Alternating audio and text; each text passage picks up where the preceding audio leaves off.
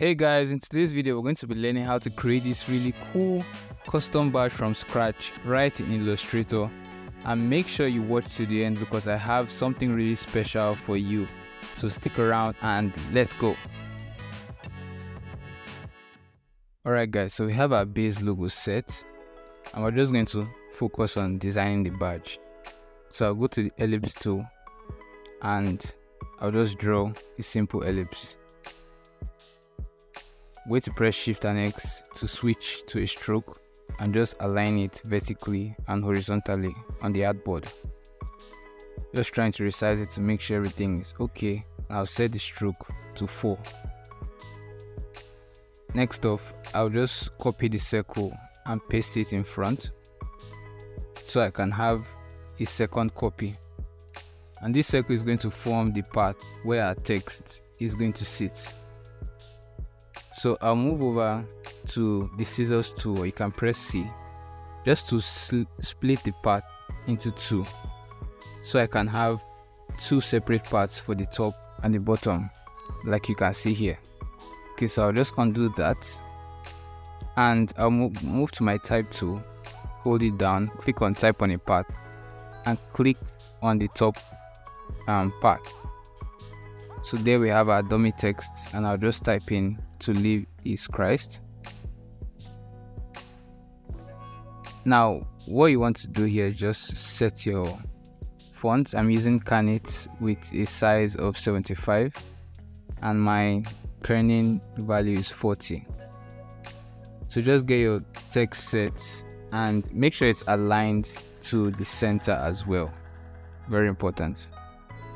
Next off, you want to just drag your handles to the left and the right edges of the curve, just to make sure it's properly centered. Okay, so I'm just going to do the same for the bottom. Just click on it and type in "to die is gain." Now you might see some text is not showing. Don't worry, all we have to do is just drag the handles down to the edge and there you go. But you notice the text is kind of inverted. So to solve that, just select the text, move to the type option on the menu bar, go to type on a part and click on type on part options.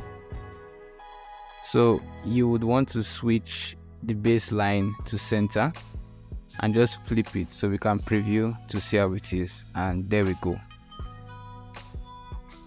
Oh, I think we forgot to set the top one on baseline center, so let's just quickly do that.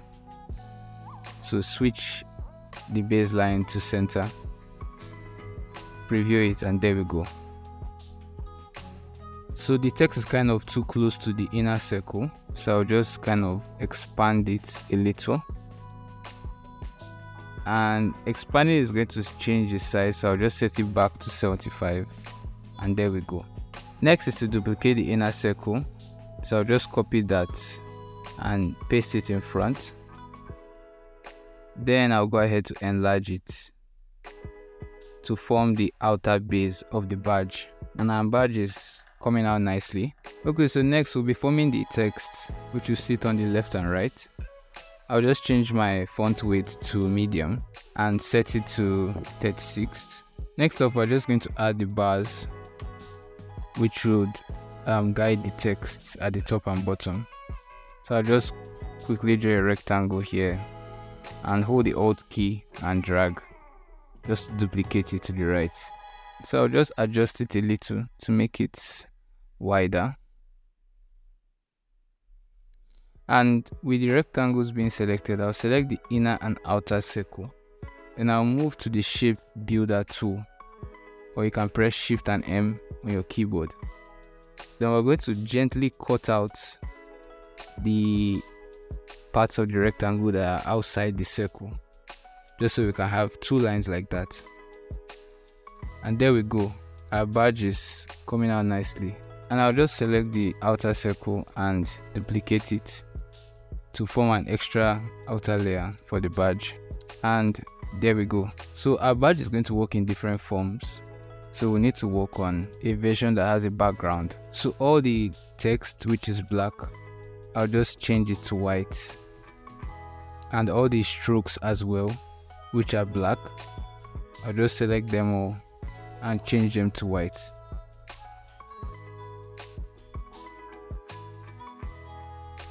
And for the outer circle, I'm going to press Shift and X. Then all we need to do is go to Object, Arrange, and Send to Back. I think I'll just slightly adjust this black circle just to give you some extra padding. And there we go, we have our badge in 2 formats, transparent and one also having a background. That's it guys, that's how to create your really cool custom badges in Illustrator. And for the special gift I mentioned earlier, I have created some really nice wallpapers which you can use on your iPhone, on your PC, on your desktop, and on your Android devices. I'm going to add a link in the description for you to download the various wallpapers, or you can go to bit.ly/TLIC. That's bit.ly/TLIC to download the wallpapers. Thank you guys so much for watching. Don't forget to like and subscribe. Have a great day, and don't forget, stay creative.